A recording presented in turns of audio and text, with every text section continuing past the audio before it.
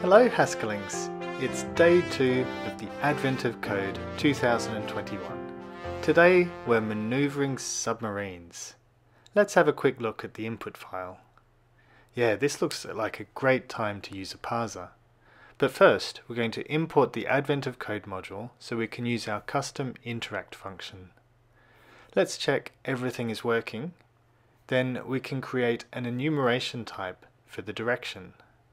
This will allow us to use the enumeration parser enump.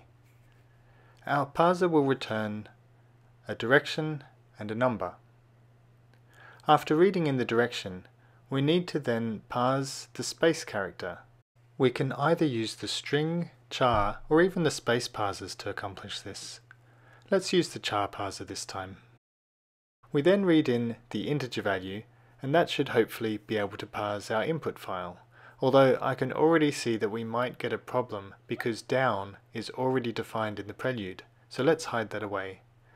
Then we should be able to use parseList on the input lines to parse each line with our new parser.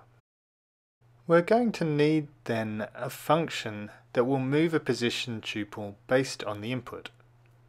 We can use pattern matching to do this quite easily.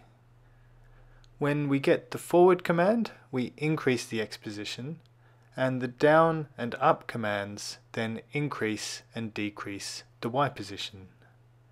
I'm assuming that because we're in a submarine, down corresponds to positive values. Now all that's left is to do a strict left fold over the input commands on position 0, 0 and multiply the resultant coordinates together.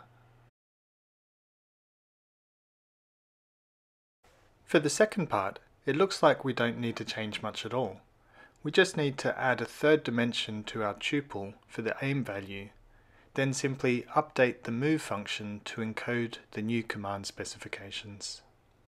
The forward command now needs to move vertically according to the aim value, and the up and down commands now just affect the aim value rather than the depth directly. So that's it for today. Until tomorrow, happy Haskelling!